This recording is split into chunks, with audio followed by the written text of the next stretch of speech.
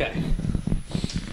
All right, Coach. 4-0 win today. What was the key to today's victory? Well, I think that when we get a chance to get ahead, it helps us an awful lot. You know, we're a pretty good offensive team that at times probably needs to tighten it up just a little bit in our own end. But today, you know, we get the one goal on a real nice play by Marie-Philippe Poulin on the power play, and I think Sarah Lafort ended up putting it over the goal line.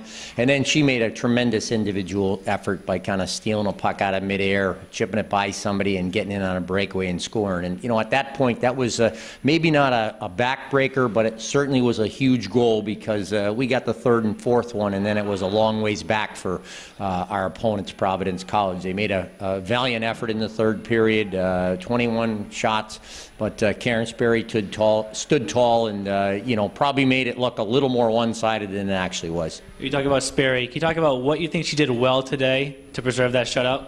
Well, she's probably the consummate competitor. She really fights all the time, and that's not just on the ice, but the way she works in the gym and you know, every day in practice. And I think she was competing today. I think she was probably trying to hold her ground a little bit better today than certain parts of the year. She had talked about it with me that she needs to reassert herself and not fade back into the net. And I think today she was out there, particularly on those initial shots.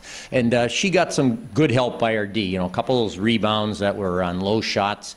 Our kids were there to either pick up sticks or you know, clear the puck, and you've got to have that when you get a shutout most of the time.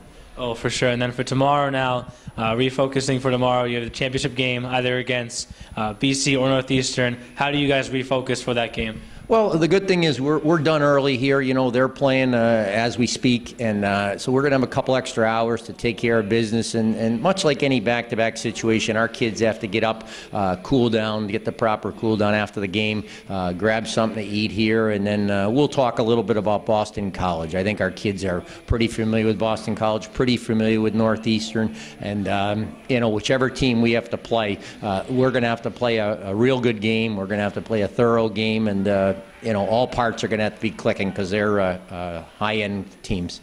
Okay, well, good luck tomorrow. I appreciate it, and thank you. Thank you. Good luck tomorrow, Coach. Thank you. Nice job, ladies. Thank you.